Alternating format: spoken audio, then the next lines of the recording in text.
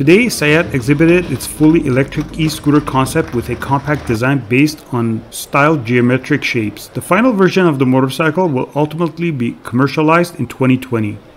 The e-scooter concept is equipped with a 7 kilowatt motor with a peak rate of 11 kilowatts, which is 14.8 horsepower, equivalent to a 125cc gasoline engine, which delivers instant engine torque of 240 Newton meters. The scooter reaches to top speed of 100 kilometers per hour, enough to accelerate to 50 kilometers per hour in just 3.8 seconds. The company also presented a concept of its new generation e-Kickscooter at the Smart City Expo World Congress. This new version features a range of up to 60 kilometers, 2 independent brake systems, and a much higher capacity battery that reaches 551 watts per hour. Hemos creado en SEAT una división de movilidad urbana, entonces SEAT Urban Mobility.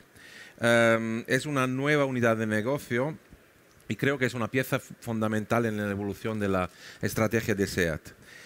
Esta unidad tendrá la responsabilidad de desarrollar nuevos productos y servicios de movilidad, no solo para cliente privado, pero también para flotas compartidas, ¿no? Tema de sharing. Esto quiere decir que por la primera vez tenemos un equipo 100% dedicado a estos tipos de temas, mientras que el resto de la organización sigue trabajando para el cliente tradicional con la marca SEAT y la marca Cupra. Todas las novedades que habéis visto no son el fruto de un clásico proceso de decisión del equipo directivo, sino el fruto de un espíritu innovador que hemos fomentado en los últimos años en SEAT y se ven los resultados. Nuestro equipo, no necesariamente el presidente o el equipo directivo, ha escuchado a la ciudad, ha escuchado las necesidades de la gente y defendió dentro de la compañía todos estos proyectos para que sean una realidad.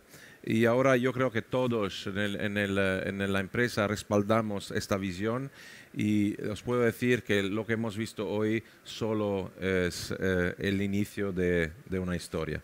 Este concepto cuenta con un motor eléctrico de 11 kilovatios integrado en la rueda trasera, con la suficiente potencia para que alcance una velocidad máxima de 100 kilómetros por hora. Y también ofrece una autonomía de 115 kilómetros con una sola carga. Y basándonos en los niveles habituales de uso, esta moto eléctrica solo requeriría una carga semanal.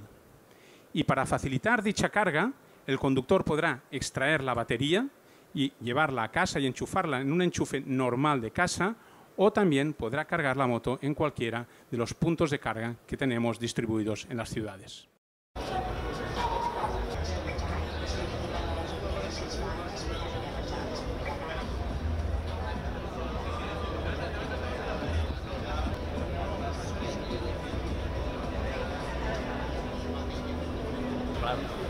Ya vamos a subirlo, he hecho